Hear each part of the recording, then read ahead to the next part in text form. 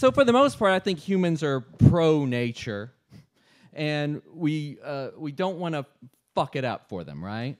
We don't want to, like, let's not fuck up nature, right?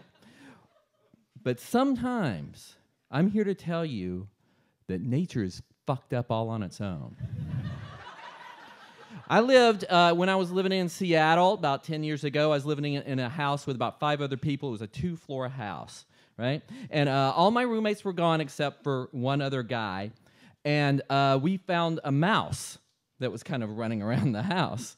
And the mouse was like completely confused and didn't know how to get out. And we're kind of giggling and going, okay, come on, try to get the mouse out, right? And so what we would do is, like, whenever it would start to run the wrong direction, we'd jump in front of it like this. Ha! Right?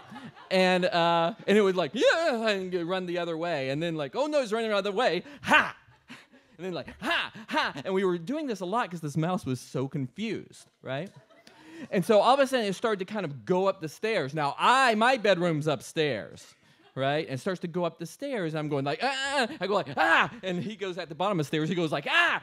And so the mouse completely gets freaked out and kind of collapses and just lays in a corner like that. And I know, it's really sad. And so I was going like, oh. And he goes like, dude, I've got to get to work. Can you handle this mouse problem? And I'm going like, yeah, sure. I mean, you know, I'm from Alabama. It's like Russia. You know, I'm not scared of a fucking mouse. And he said, pass me that piece of cardboard. I'll kind of just, you know, shoo it out, right? And so he leaves. And so I start to get the cardboard, and I'm starting to kind of try to kind of dig up under him a little bit, and he's going like, and so I keep, but come on, dude, let's go. I gotta get you out of here because I've got things to do too. So I go like, and all of a sudden he just like, I guess, you know, just all the jumping back and forth in front of him, and he kind of just had this freak out. He turned. It's like, you know, Jeremy spoke in class today. This mouse just rose up and just went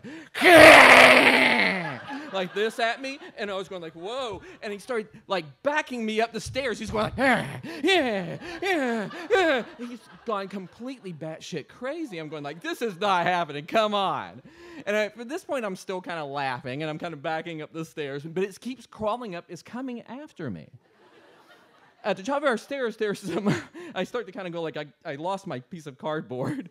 So there's a little bookshelf with a bunch of like dictionaries and Korans, because my roommates are like that. And so they're like I'm just grabbing books and like throwing the books at the mouse. And the mouse is doing this, I swear to God.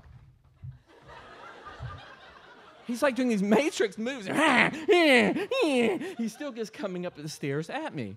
And so he backs me actually into my room. And so I slam the door. And I'm going like, okay, think. Well, I'll just wait it out, right? So I like, you know, I sit down for a few minutes and just chill out. And then I go like, oh, he's got to be gone.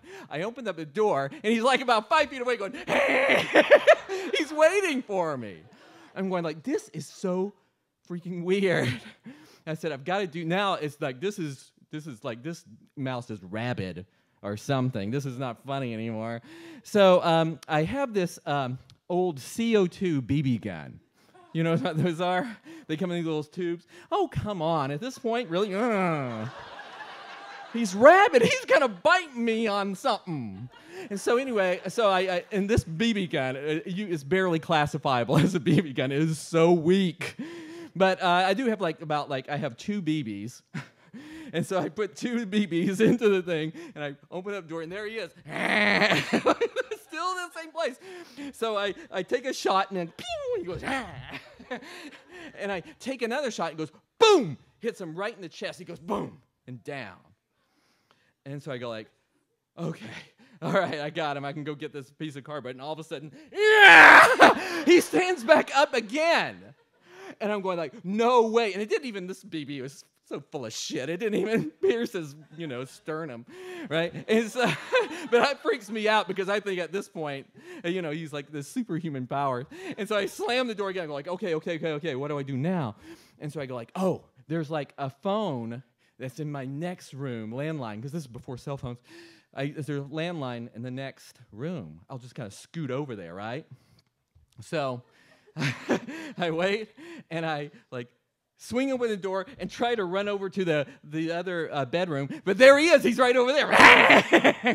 And he starts to chase me. I start to stumble back, and I don't have anywhere else to go. And so what I do is I run to the opposite bedroom, which is my roommate Nancy. I run over into her room, and I'm just running as fast as I can. And all of a sudden, I turn around and I see the mouse going coming at me, and I just go like, no! And I grab the door handle, and I slam it, and like slap, and it cuts him in half.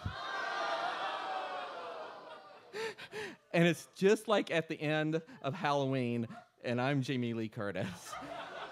And I just kind of like slide down the wall with my hands over my eyes going,